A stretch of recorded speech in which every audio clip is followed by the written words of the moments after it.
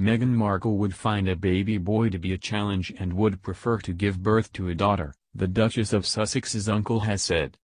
Joseph Johnson, 69, who lives in the American royal's native California, gave his honest opinion of what gender child his pregnant niece would prefer in a candid interview with the Daily Mail.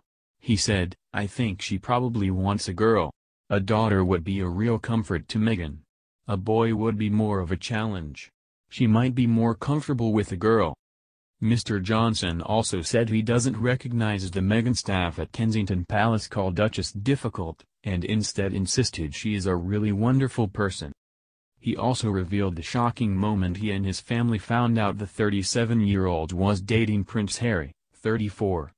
He said, "All of us were just really, really stunned. Shocked. Especially Doria. She was so excited."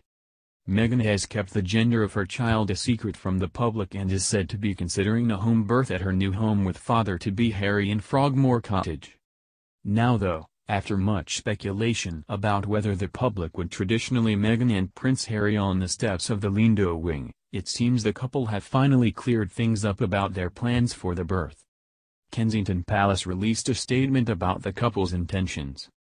It read, "The Duke and Duchess of Sussex are very grateful for the goodwill they have received from people throughout the United Kingdom and around the world as they prepare to welcome their baby. Their Royal Highnesses have taken a personal decision to keep their plans around the arrival of their baby private. The Duke and Duchess look forward to sharing the exciting news with everyone once they have had an opportunity to celebrate privately as a new family."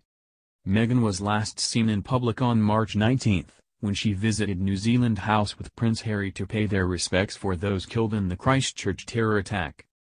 According to reports, Meghan started her maternity leave on March 20.